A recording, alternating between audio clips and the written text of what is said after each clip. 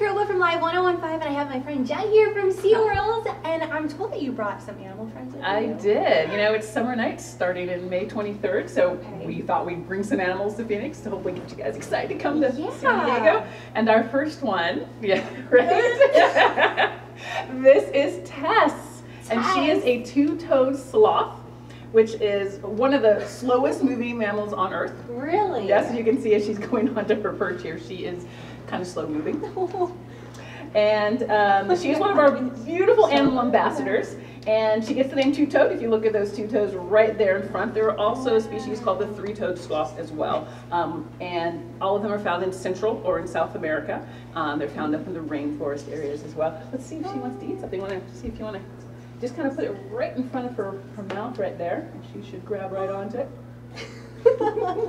So how many sloths do you have? We have one sloth at our park at Seaworld San Diego, and she's found over in our Animal Connections area. So when folks come down to, from here, come out to Seaworld, definitely come by what's called Animal Connections. It's our old converted barn that all of our animal ambassadors are at now. We have sloths and porcupines and Asian water monitor, all these different animals that will come out and interact with people so they can get up close and personal and make a unique connection, like what you just did. It's not just whales. It's not just whales, it's all animals of the world is what we're really excited about when we work at SeaWorld and what we do. It's kind of cool.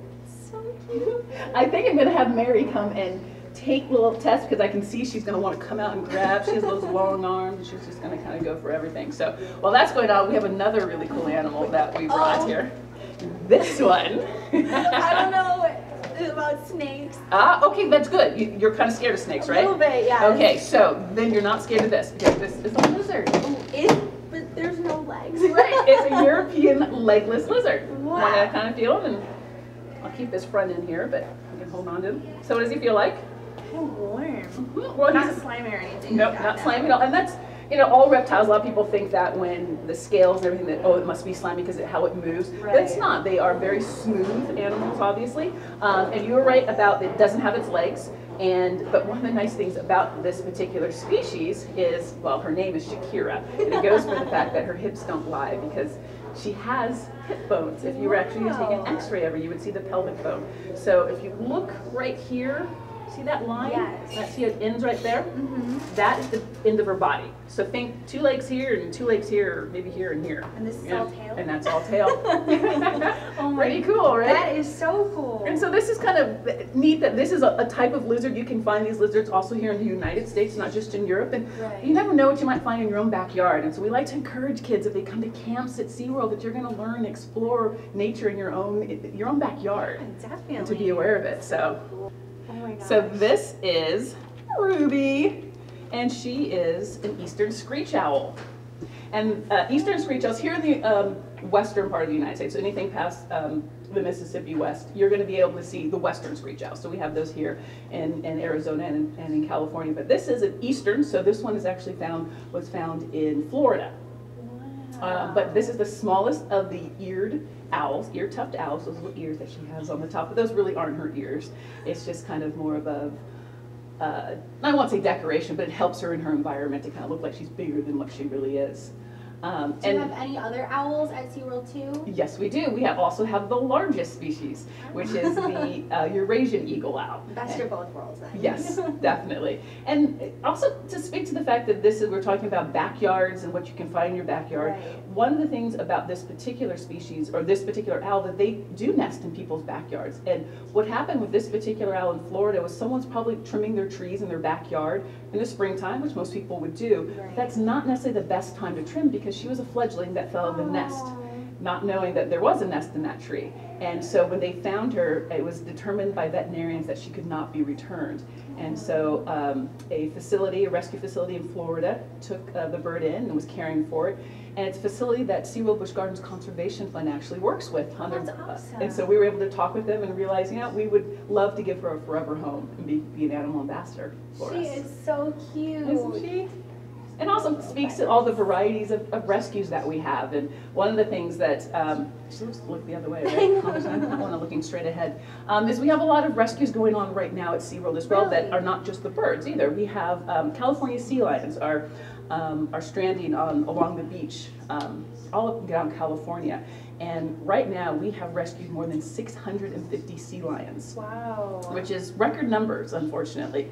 And the reason for this is basically most of them are just coming in malnourished. They're just too young. They're not even a year old yet. They're not strong enough to go find their prey, most likely out in the wild. So they're coming in basically like they're wearing pajamas. I mean, you can see their ribs. Everything about it is it's heartbreaking. It really is. However, that's what we've been doing, rescuing, rehabilitating animals for more than 50 years, and this has been something that we want to help, and we've been out there rescuing. We will continue to rescue these animals as long as they need our help. So SeaWorld can help save some animals. Some of them can go back, and other ones who can't, you guys can maybe help provide them. Well, our number one goal is to rescue, rehabilitate, and return. Of course, there will be, like Ruby here, there might be some where a veterinary decided, you know what, this animal it's not safe for that animal to be returned. So at that point, we will find a forever home. In some cases, it might be right at SeaWorld in one of our other parks. It might be another institution, that accredited zoo or wherever that they can house and care for an animal for the rest of its life.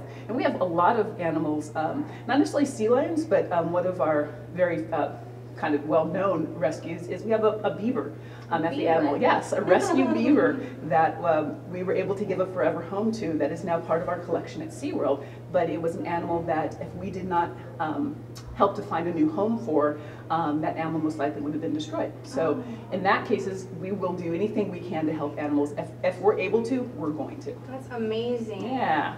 So we're going to say goodbye here to Ruby, because we got some other fun animals. So, oh my God, she's coming right behind here. So this is Apollo. Apollo. Now, what's Apollo? Do you know?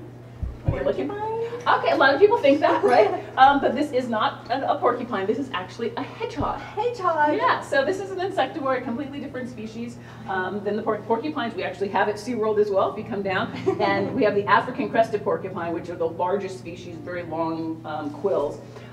The hedgehog, on the other hand, they're not completely covered in the quills. They do have these very sharp spines, but you're more than welcome to feel. He's very relaxed right now, and you can really feel. You hear him puffing? Yeah.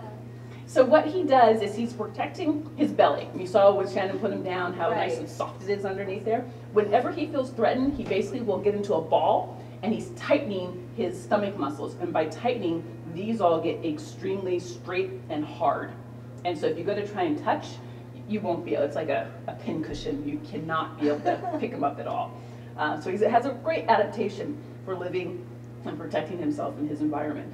But one of the things about these is a lot of people actually have these as pets. Really? Yeah, and they're an exotic animal. And what I like to tell people about having exotic animals like this is you really have to know, first of all, where you live in the world, because a lot of places in the United States, if they're not an indigenous species, they may not be allowed to have them in your state or even in your city. So make sure you do your homework first. And also the fact that because he's not an indigenous species to the United States, if he was able to get loose, he is then competing with the natural animals that already live here. So it's important to be aware of that when you think about those exotic pets. Oh my gosh, he is so cute. So is he the only one that you have at SeaWorld? Right now, yes. And he was actually came from our sister park in Williamsburg. Oh my gosh, his tummy so cute and long. I love it. All right, so we have one more really fun animal that we're going to bring out. I know you said you like birds, right? Right? All right, so this is Ruby, and she's a really amazing bird. Let's see if she'll come over, right? She's always talking. Ruby, there we go. All right, good job, Ruby. Isn't she beautiful? Yes. So wait, what kind of bird did you say? This is a scarlet ibis, and a scarlet ibis, they're found in South America. They're actually the national bird of Trinidad and Tobago, which is kind of cool, the beautiful colors that she has. You can find ibis right here in the United States as well, like the white ibis in Florida. Okay. They fly around they're very common. You can even see some migrations of the scarlet ibis now coming up into the United States as well. But they're a shorebird. They're going to be around where there's going to be water. They use that beautiful bill that she has, kind of like chopsticks. She takes it, able to pick up things and swallow food with it, but it's very sensitive, just like our fingertips. So when she's feeling around, even if she can't see underneath the water, if it's muddy, she can still feel and determine, is it a rock or is it actually food, and she can swallow it without even looking at it. With So that, what kind of things does she normally like to eat? She eats insects. Ooh, there you go. And she also eats a lot of fish. Maybe some frogs, crustations. Got a little bug on your bill there. Would you like her on your head? Sure. Why not? There we go. Surprisingly light. Yeah, right? Because she's a bird that has to fly in the air. Large